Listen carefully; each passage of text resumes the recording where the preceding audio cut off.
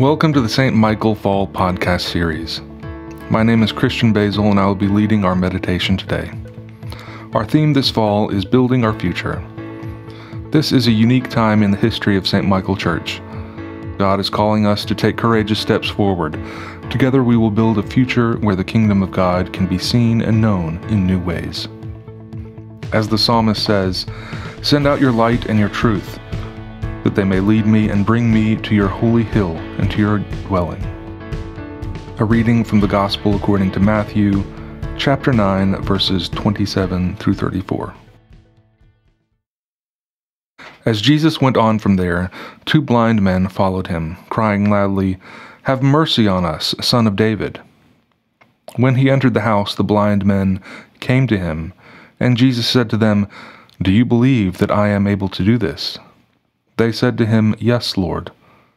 Then he touched their eyes and said, "According to your faith, let it be done to you." And their eyes were opened. Then Jesus sternly ordered them, "See that no one knows of this." But they went away and spread the news about him throughout that district. After they had gone away, a demoniac, who was mute, was brought to him. And when the demon had been cast out, the one who had been mute spoke, and the crowds were amazed and said, "Never has anything like this been seen in Israel."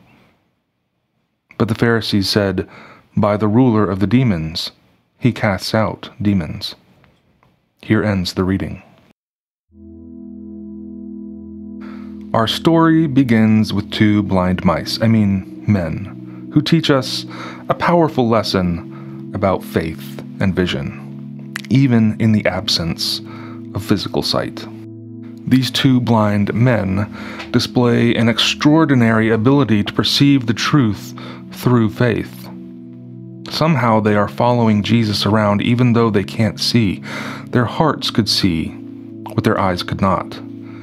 And this passage reminds us that faith is often about seeing what is beyond the physical, believing in what seems impossible, and trusting that God's power transcends our limitations. As we undertake the ambitious task of building projects for our church community, we can learn something from the faith of these 2 people. Faith is a foundational cornerstone of any endeavor. Faith is there to show us that the future we envision is possible. And this is true for many of us in our daily lives. Faith makes it possible for us to achieve our goals, to reorder things that don't work, to look beyond what is present. It was a little over 8 years ago that I took one of the biggest leaps of faith yet in my life. I had decided that I needed to transition from one career to another, and that path was filled with uncertainty and questions. But in that journey, I discovered that faith is the bridge between where we are and where we are called to be. It began when I realized that I could not make a career out of law enforcement. As interesting and rewarding as the job could be, and even though I helped people in many ways, it was almost as if I couldn't help them in the way that they needed most. It sounds like at this point that I might have thought about ministry, but no, I totally ignored that sense of call and went into a teaching program instead. It was only after completing this program and after working at my church for a while that I trusted the faith that made me take that first step in the first place. Only then did I begin the discernment process and enter seminary. What I take away from that period of life is that there were several years of personal building and preparation, constructing a foundation of belief, knowledge, and devotion. Only then was I able to cross that bridge of faith and step into the full life that I felt God calling me to. In many ways, the story of the blind men following Jesus serves as a symbol of our own journeys.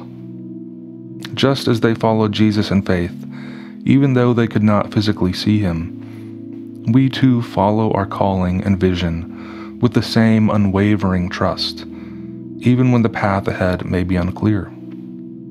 What's interesting in this passage is what Jesus tells the two blind men after they profess their faith. He touches their eyes and says, "According to your faith, let it be done to you." It's a reminder that faith has the power to shape our reality. Faith looks forward beyond obstacles and beyond the tasks ahead of us. It looks to what is possible. And I think the same thing can be applied to our community. Because we don't just have faith in building projects.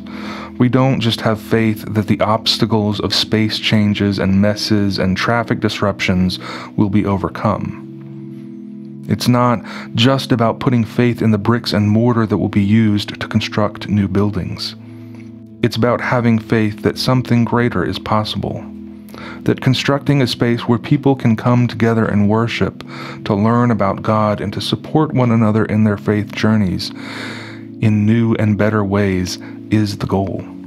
The story of the blind men might remind us that our faith is leading us where we are called to be. As we move forward as a community, may we carry that faith with us, and with God's guidance create the space that will build and foster the full life of the community that we have been created to be. Amen. Please join me as we continue with the Lord's Prayer. Our Father, who art in heaven, hallowed be thy name. Thy kingdom come, thy will be done, on earth as it is in heaven. Give us this day our daily bread, and forgive us our trespasses, as we forgive those who trespass against us. And lead us not into temptation, but deliver us from evil. For thine is the kingdom, and the power, and the glory, forever and ever. Amen. Let us pray. Almighty and everlasting God, you are always more ready to hear than we to pray, and to give us more than we either desire or deserve. Pour upon us the abundance of your mercy, forgiving us those things of which our conscience is afraid, and giving us those good things for which we are not worthy to ask, except through the merits and mediation of Jesus Christ our Savior, who lives and reigns with you in the Holy Spirit, one God, forever and ever. Amen.